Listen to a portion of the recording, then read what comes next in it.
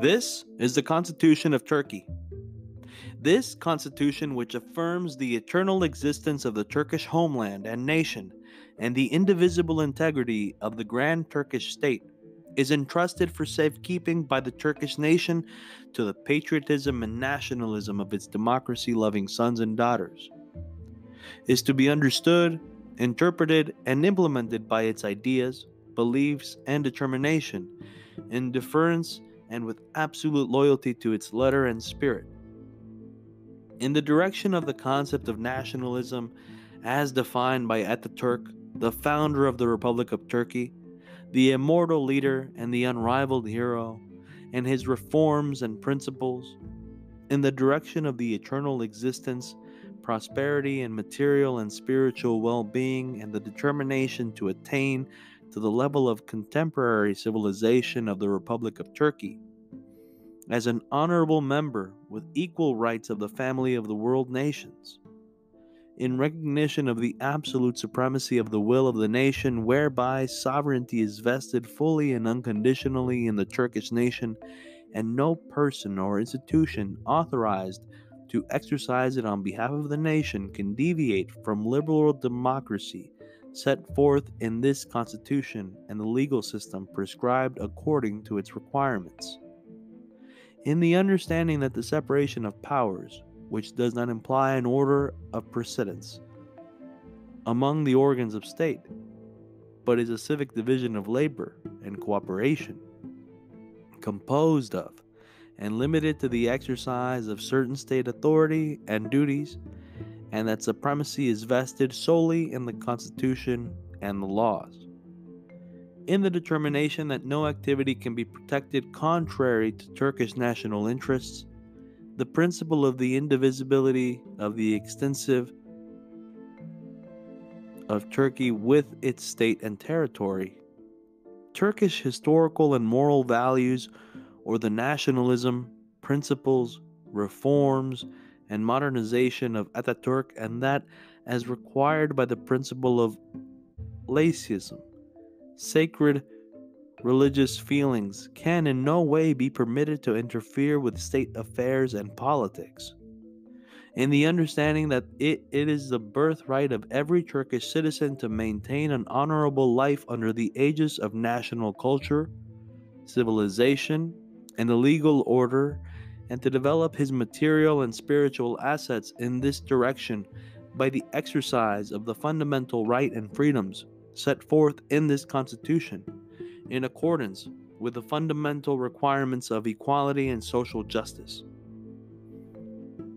In the recognition that all Turkish citizens are unified and united in national honor and pride, in national joy and grief, in their rights and duties regarding national existence, in blessings and in burdens, and in every manifestation of national life, and that they have the right to demand a peaceful life, based on absolute respect for one another, for one another's rights and one another's freedoms, with mutual sincere love and feelings of fraternity, and the desire for and belief in peace at home, peace in the world.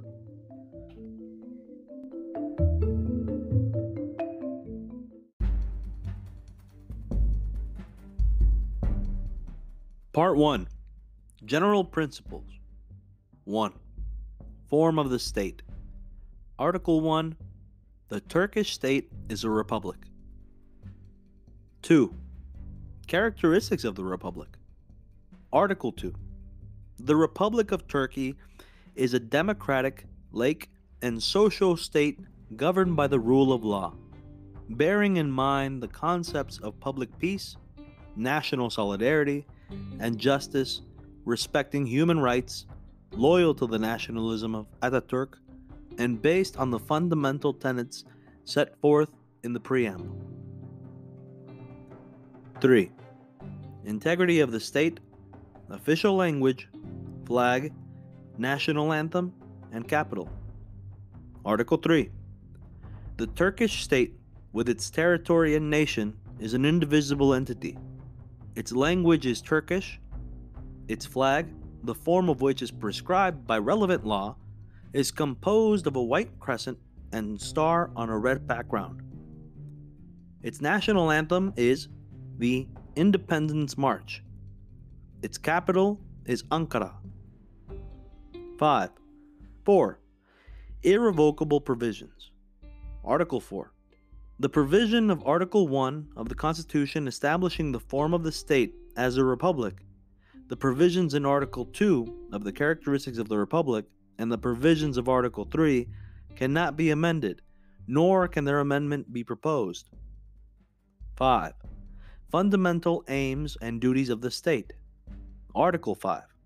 The fundamental aims and duties of the state are to safeguard the independence and integrity of the Turkish nation, the indivisibility of the country, the republic and democracy, to ensure the welfare, peace, and happiness of the individual and society, to strive for the removal of political, social, and economic obstacles which restrict the fundamental rights and freedoms of the individual in a manner incompatible with the principles of justice and of the social state governed by the rule of law, and to provide the conditions required for the development of the individual's material and spiritual existence. Article 6.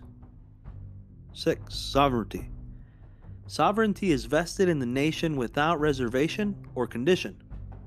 The Turkish nation exercises its sovereignty through the authorized organs as prescribed by the principles laid down in the Constitution.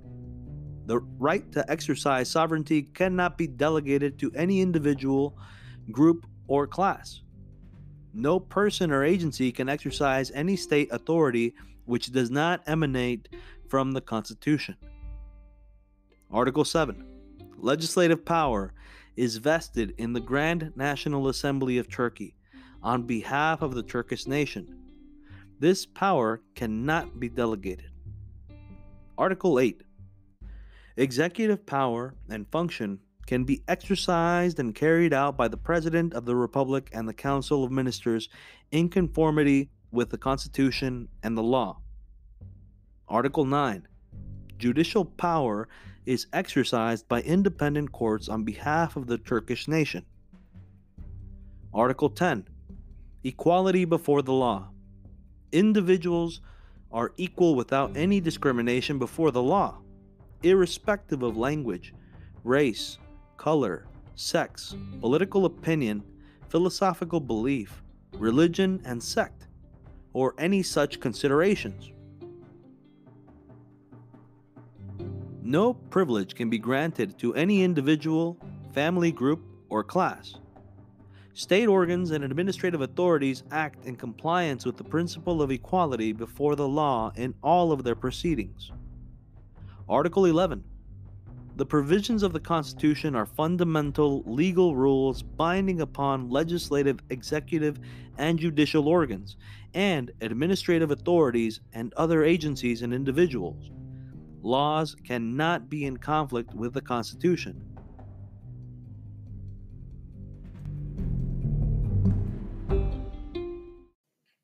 My friends, if you haven't heard about Anchor, it's the easiest way to make a podcast.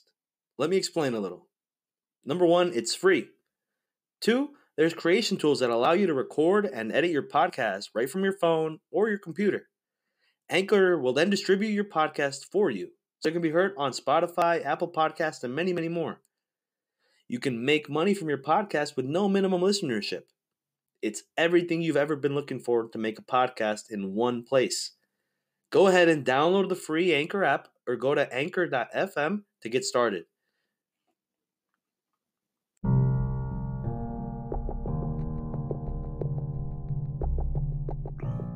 Part 2. Fundamental Rights and Duties. Chapter 1. General Provisions. Nature and Fundamental Rights and Freedoms. Article 12. Everyone possesses inherent fundamental rights and freedoms which are inviolable and inalienable. The fundamental rights and freedoms also comprise the duties and responsibilities of the individual towards the society, his family, and other individuals. Article 13. Fundamental rights and freedoms may be restricted only on the basis of specific reasons listed in the relevant articles of the Constitution without prejudice to the values defined therein and only by law.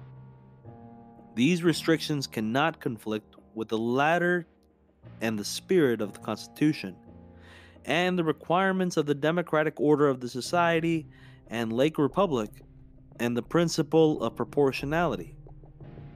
Article 14. None of the rights and freedoms embodied in the Constitution can be exercised for activities undertaken with the aim of violating the indivisible integrity of the state with its territory and nation, and endangering the existence of the democratic and laik republic based on human rights. No provision of the Constitution can be interpreted in the manner that would grant the state or individuals destroying the fundamental rights and freedoms embodied in the Constitution or staging an activity with the aim of restricting rights and freedoms more extensively than is stated in the Constitution. The sanctions to be applied against those who undertake activities in conflict with these provisions are prescribed by law. The suspensions of the exercise of fundamental rights and freedoms. Article 15. In times of war, mobilization, martial law, or state of emergency, the exercise of fundamental rights and freedoms can be partially or entirely suspended, or measures may be taken to the extent required by the exigencies of the situation which derogate the guarantees embodied in the Constitution, provided that obligations under international law are not violated. Even under the circumstances indicated in the first paragraph, the individual's right to life and the integrity of his material and spiritual entity can be inviolable except where death occurs through lawful act of warfare and execution of death sentences. No one may be compelled to reveal his religion, conscience, thought, or opinion, nor may be accused on account of them. Offenses and penalties may not be made retroactive, nor may anyone be held guilty until so proven by a court judgment. Status of aliens. Article 16. The fundamental rights and freedoms of aliens may be restricted by law in a manner consistent with international law. Chapter 2. Rights and duties of the individual. The personal, inviolable, material, and spiritual entity of the individual. Article 17. Everyone has the right to life and the right to protect and develop his material and spiritual entity. The physical integrity of the individual cannot be violated except under medical necessity and in cases prescribed by law, and cannot be subjected to scientific or medical experiments without his consent. No one can be subjected to torture or ill treatment. No one can be subjected to penalties or treatments incompatible with human dignity. The cases such as the execution of death penalties under court sentences, the act of killing in self-defense, the occurrences of death as a result of the use of a weapon permitted by law as a necessary measure during apprehension, the execution of warrants of arrest, the prevention of the escape of lawfully arrested or convicted persons, the quelling of riot or insurrection, or carrying out the order of authorized bodies during the martial law or state of emergency, are outside of the scope of the provisions of paragraph 1. The prohibition of forced labor. Article 18. No one may be forced to work. Forced labor is prohibited. Work required of an individual while serving a prison sentence or under detention, services required from citizens during a state of emergency, and a physical or intellectual work necessitated by the requirements of the country as a civic obligation do not come under the description of forced labor, provided that the form and condition of such labors are prescribed by law. Personal liberty and security. Article 19. Everyone has the right to liberty and security of person.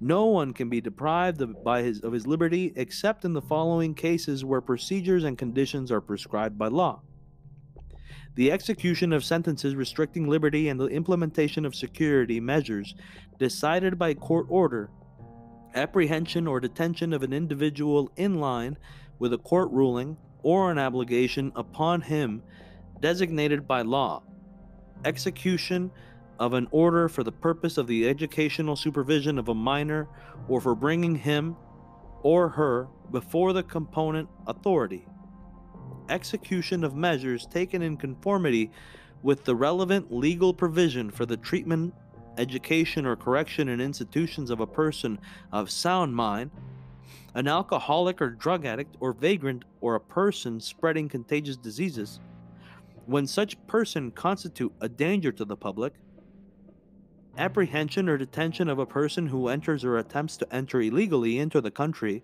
or for whom a deportation or extradition order has been issued, individuals against whom there is a strong evidence of having committed an offense can be arrested by decision of a judge solely for the purposes of preventing escape, or preventing the destruction or alteration of evidence, as well as in similar other circumstances which necessitate detention and are prescribed by law. Apprehension of a person without a decision by a judge can be resorted to only in cases when a person is caught in the act of committing an offense or in cases where delay is likely to thwart the course of justice. The conditions for such apprehension are defined by law.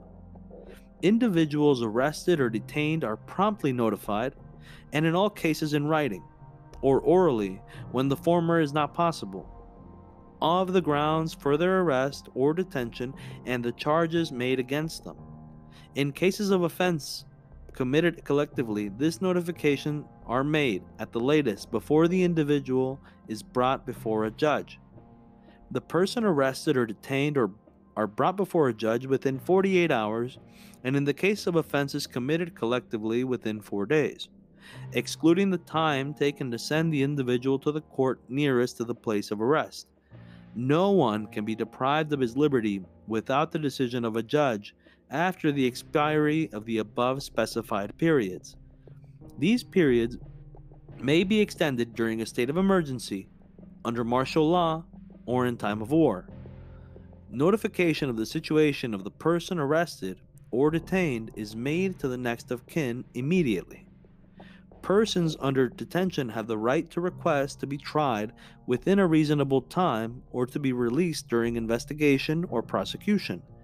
Release may be made conditional to the presentation of an appropriate guarantee with a view of securing the presence of the person at the trial proceedings and the execution of the court sentence.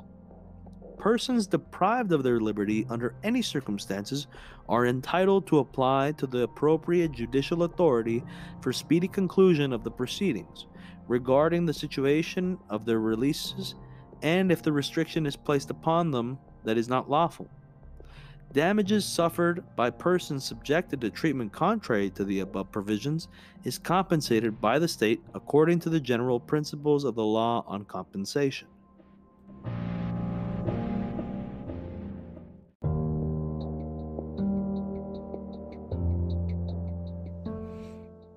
Privacy and protection of private life. Privacy of the individual life. Article 20. Everyone has the right to demand respect for his private and family life. Privacy of an individual or a family cannot be violated unless there exists a decision duly passed by a judge on one or several of the grounds of national security, public order, prevention of offenses, protection of public health and public morals, or for the protection of the rights and freedoms of others, or unless there exists a written order of a competent authority designated by law in cases where delay is prejudicial. Again, on the above-mentioned grounds, neither the person nor the private papers nor belongings of an individual can be searched, nor can they be seized. The decision of the competent authority is submitted for the approval of the judge having jurisdiction within 24 hours. The judge proclaims his decision within 48 hours from the time of seizure. Otherwise, seizures automatically cease. Article 21. The domicile of an individual cannot be violated unless there exists a duly passed decision by a judge on one or several of the grounds of national security, public health, prevention of offenses, protection of public health, and public morals, or for the protection of the rights and freedoms of others, or unless there exists a written order of a competent authority designated by law. In cases where delay is prejudicial, again on the above-mentioned grounds, no domicile may be entered or searched or the property therein seized. The decision of the competent authority is submitted for the approval of the judge having jurisdiction within 24 hours. The judge proclaims his decision within 48 hours from the time of seizure. Otherwise, the seizure automatically ceases. Article 22. Everyone has the right to freedom of communication. Secrecy of communication is fundamental. Unless there exists a decision duly passed by a judge on one or several of the grounds of national security, public order, prevention of the offenses, protection of public health, and public moral, or for the protection of the rights and freedoms of others, or cases where delay is prejudicial, again on the above-mentioned grounds, communication cannot be impeded nor its secrecy be violated.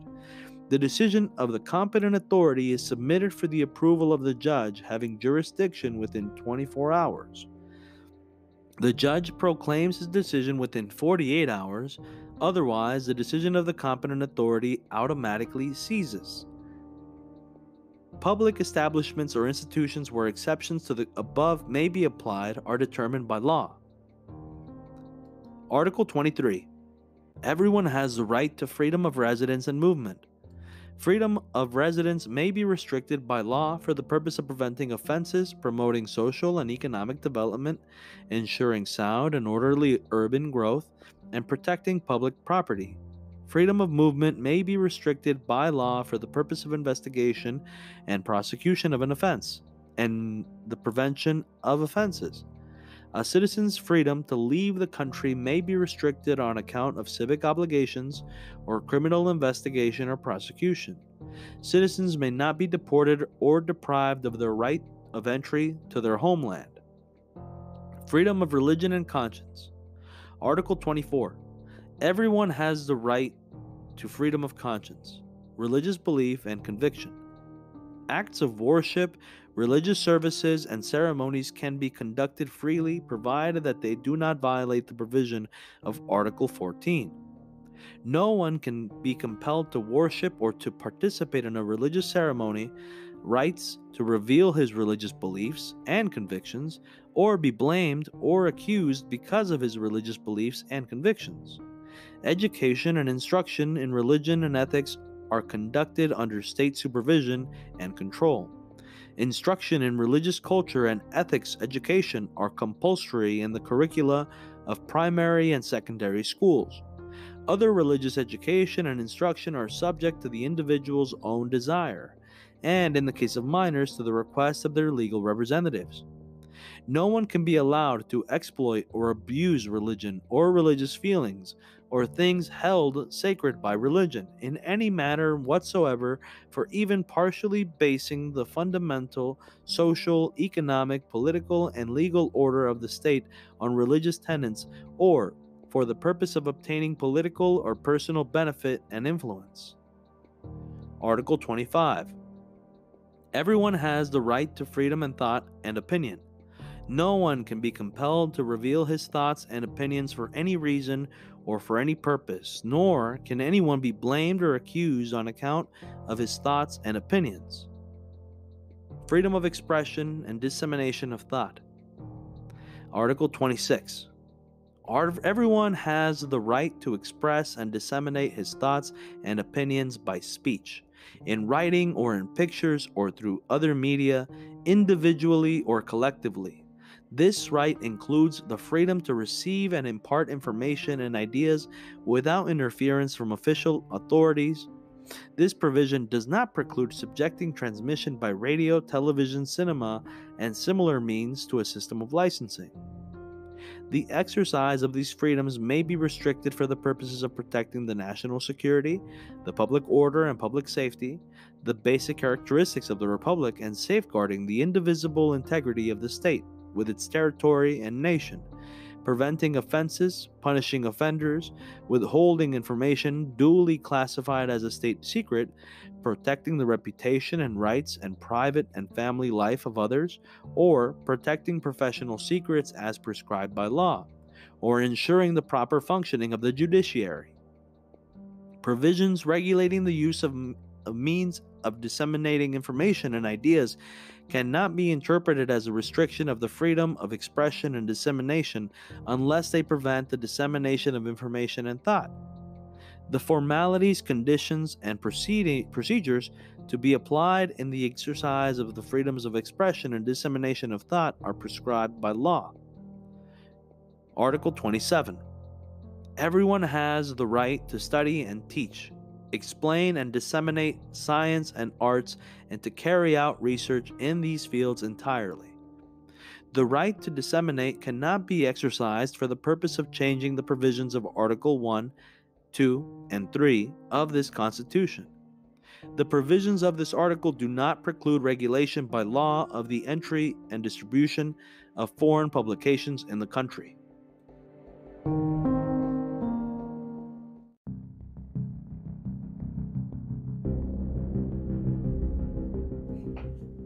Article 28. The press is free and cannot be censored.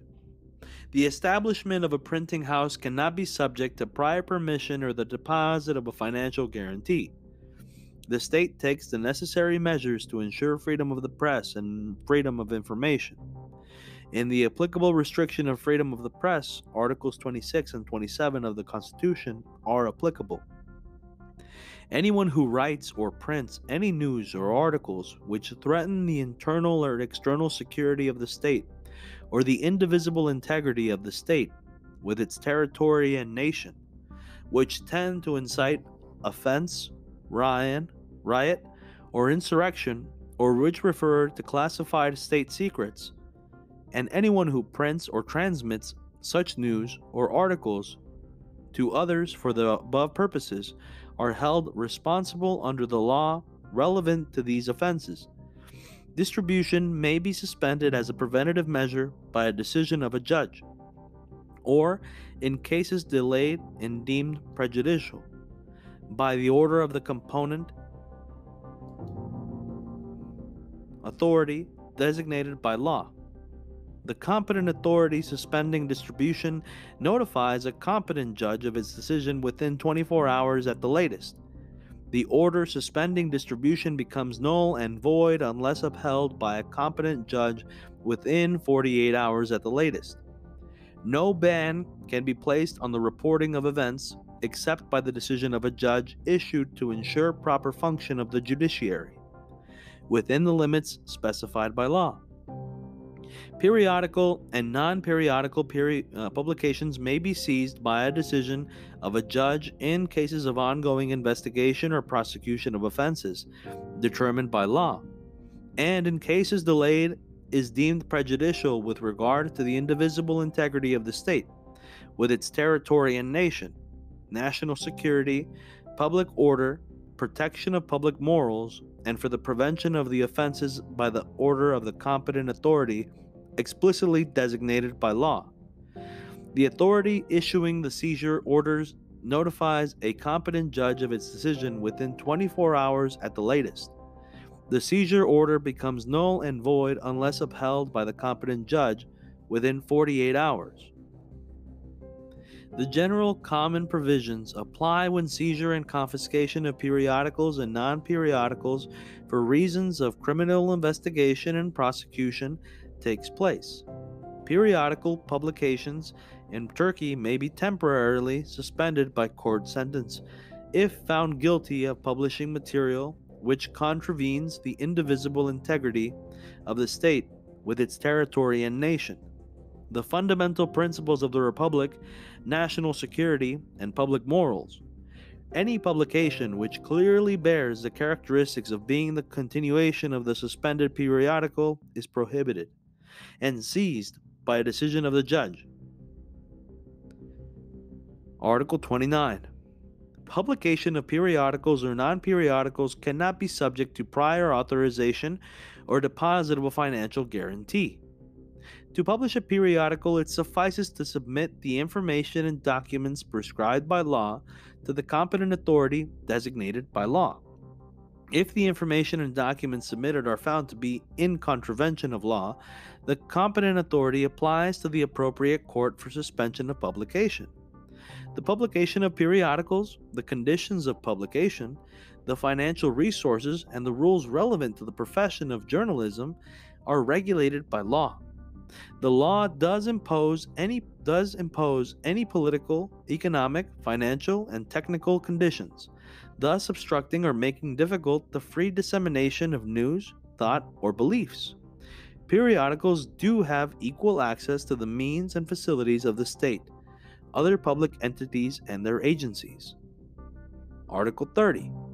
A printing press or its annexes duly established as publishing house under law cannot be seized, confiscated, or barred from operation on the grounds of being an instrument of crime, except in cases where offenses against the indivisible integrity of the state with its territory and nation, against the fundamental principles of the Republic, or against national security leading to conviction are involved.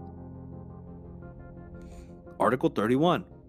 Individuals and political parties have the right to use mass media and means of communication other than the press owned by public legal entities. The conditions and procedures for such use are regulated by law.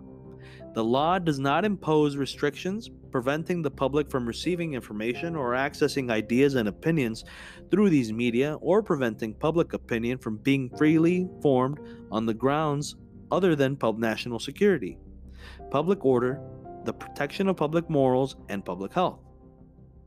Article 32. The right to rectify and reply can be accorded only in cases where personal reputation and honor is attacked, or in cases of unfounded allegations, and this is regulated by law. If a rectification or reply is not published, the judge decides within 7 days of application by the individual involved whether or not this publication is required. Article 33. Everyone has the right to form associations without prior permission, and to become a member in them or to withdraw from membership. No one can be compelled to become or remain a member of an association. Freedom of association may only be restricted by law and on the grounds of national security, public order, prevention of offense, public health, and public morals, and for the protection of freedoms of others. The formalities, conditions, and procedures governing the exercise of freedom of association are prescribed by law. Associations may be dissolved or suspended from activity by the decision of a judge in cases prescribed by law. However, if in cases where national security, public order, the prevention or the continuation of an offense, or the apprehension of the authority to suspend the association from activity, the decision of this authority is submitted to approval of the judge on duty within 24 hours. The judge proclaims his decision within 48 hours. Otherwise, this administrative decision automatically ceases to be effective. Provisions on the first paragraph do not prevent imposition by law of restrictions on members of the armed forces and security forces, officials, and civil servants to the extent that the duties of civil servants so require. The provisions of this article are also applicable to foundations. Article 34. Everyone has the right to hold unarmed and peaceful meetings and demonstration marches without prior permission. The right to hold meetings and demonstration marches can only be restricted by law on the grounds of national security, public order, prevention of offense, protection of public health and public morals, or the right and freedoms of others. The formalities, conditions, and procedures governing the exercise of the right to hold meetings and demonstration marches are prescribed by law. Article 35. Everyone has the right to own an inherent property. These rights may be limited by law only in view of public interest. The exercise of the right to own property cannot be in contravention to the public interest. Article 36. Freedom to claim rights. Everyone has the right of litigation either as plaintiff or defendant and the right to a fair trial before the courts through lawful means and procedures. No court can refuse to hear a case within its jurisdiction. Article 37. No one may be tried by any judicial authority other than the legally designated court. Extraordinary tribunals with jurisdiction that would in effect remove a person from the jurisdiction of his legally designated court cannot be established.